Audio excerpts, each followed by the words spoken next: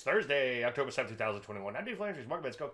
Well, piece a little bit of bounce yesterday, better than the poke and the eye. As you can see, well below the bow tie moving averages and well below the 50 moving average. In other words, downside Landry light. But hey, one day at a time. Looking pretty toppy in here, but future strong pre-market. So let's see where that puts us by the end of the day. As usual, one day at a time. Take a look at the NASDAQ. As you see, a little bit of bounce there, better than the poke and the eye.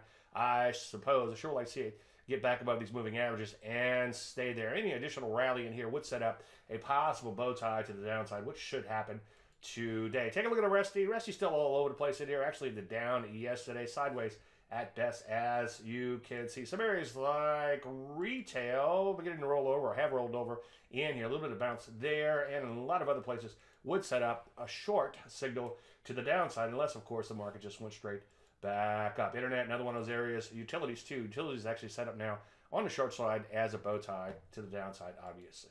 So what do we do? Well, I'd keep an eye out for shorts, but don't get too crazy just yet. And, of course, whatever you do, just make sure you wait for entries and, of course, honor your stops, too. I'm going to flesh all this out in a lot more detail later today in the chart, so I hope to see you there. Any questions? Usual, Dave, DaveLand.com. I'm Dave Landry. You just heard the Market Minute.